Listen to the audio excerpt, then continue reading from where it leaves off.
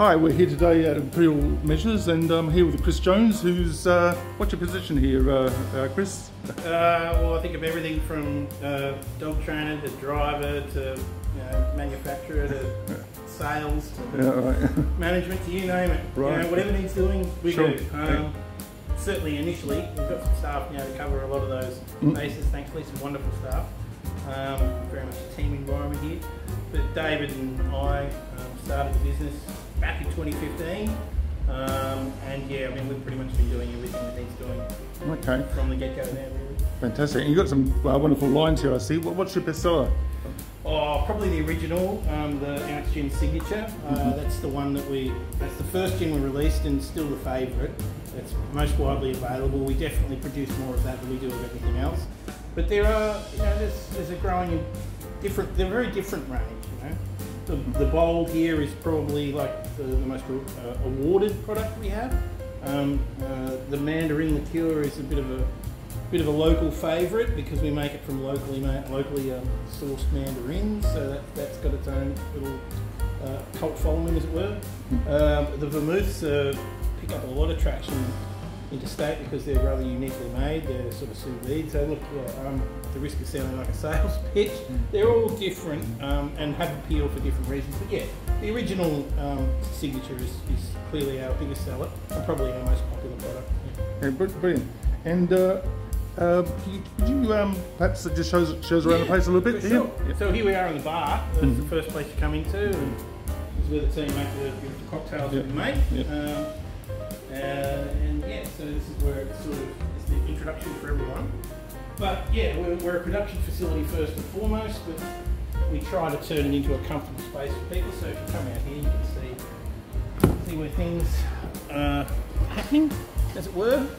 We're here in the middle of the day, so it's more of a production phase than anything else. So you can see Sam here working away, leaving away bottling. Hi Sam.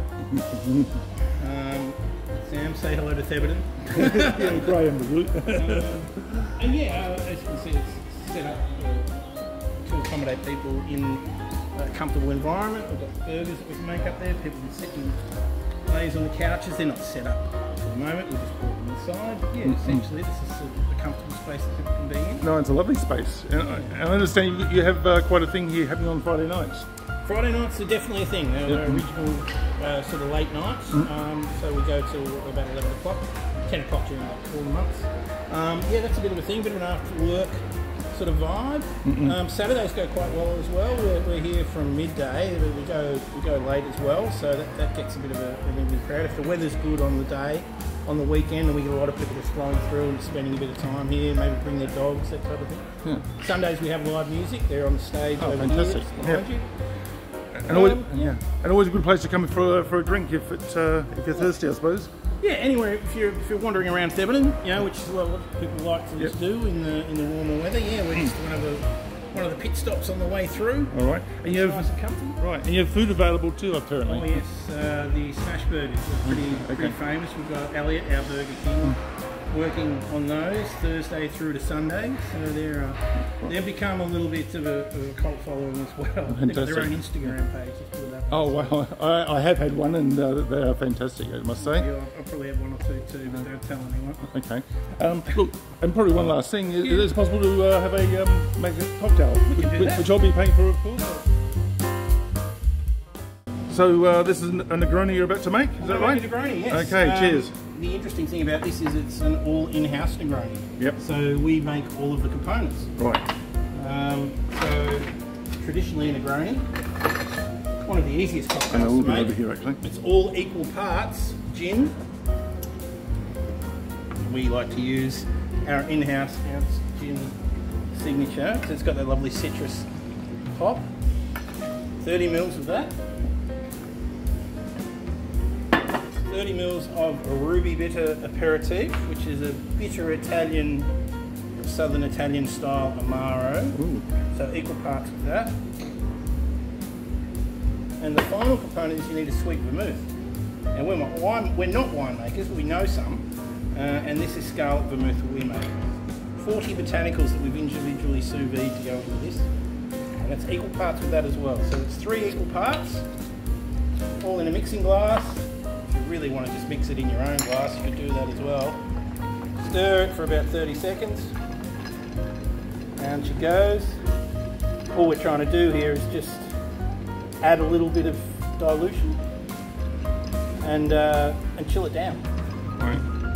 So you don't want the ice clinky too much because it'll separate and break apart. But if you can stir it around and stir it through the drink, make it chilled. Yeah, lovely colour, by the way. Yeah. Fill your glass with fresh ice.